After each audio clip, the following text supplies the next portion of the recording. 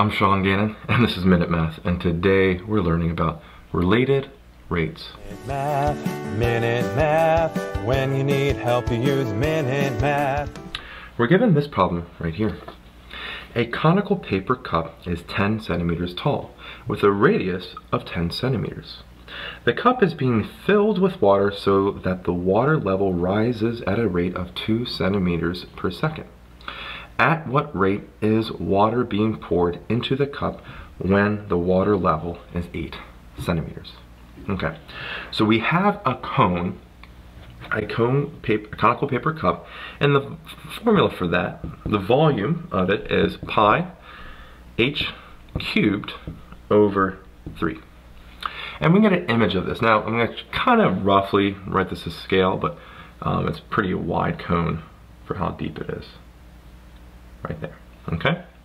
Now this cone has a radius, r, and a height, right there, okay? Now, what do we know about this, well, cone, okay? They said the cone is 10 centimeters tall, so the overall height of the cone is 10 centimeters, but the radius is 10 centimeters. So the height is 10 centimeters, and the radius is 10 centimeters as well. Okay, now we are given a rate that the water level, so the water in here, that water level is rising up at a rate of 2 centimeters per second. So the height of where the water is rising at a rate of 2 centimeters per second. And that we will call a rate, so dh dt, the height with respect to time, is 2 centimeters per second. Okay, I go SEC. All right. So what do we need to find? Well, they want to tell us what is the rate, at what rate is the water being poured into the cup when the water level is 8 centimeters. So we're trying to find our dV dt here. The rate of the rate at which the volume is changing. Okay. Now notice what's kind of conceptual here. The height, 2 centimeters per second, of the rate at which the water is increasing. All right, so the height of it. So the water that's being poured in from this hose, or whatever, right, is going in, is actually increasing, right? It's going faster and faster to keep up that rate because the volume gets larger and larger. There's more volume per the height of 2 centimeters per second going on there. So more water is actually being pumped in faster and faster to keep that height at a constant rate of 2 centimeters per second. Just something to know. Alright, so let's take our formula and let's derive this with respect to time. So we take our d over dt of our volume, and it's equal to the d over dt of the other side, which is pi h cubed over 3.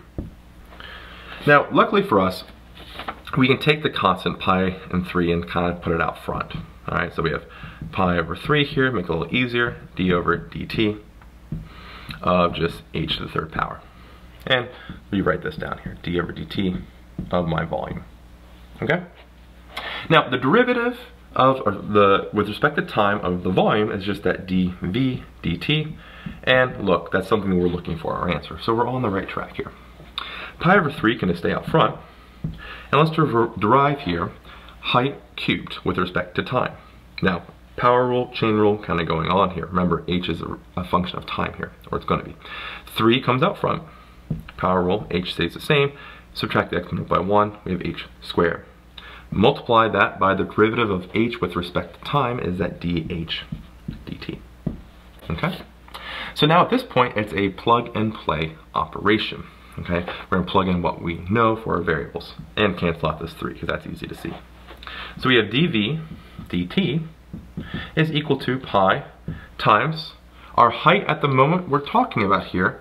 Now they tell us this happens when the water level is at 8 centimeters, so should put that down. The height we're looking for, specifically, not the overall height of the cone, be careful there, the height at the moment we're looking for is 8 centimeters where this happens.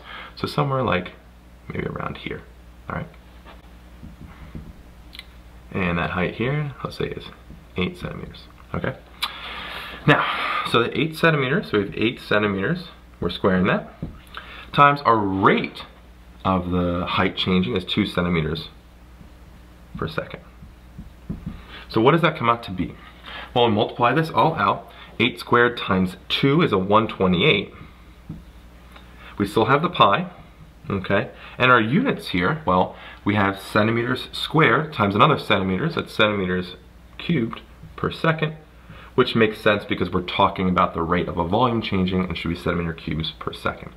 And so here, our final answer, at what rate is the water being poured into the cup when the water level is 8 centimeters, is 128 pi centimeters cubed per second.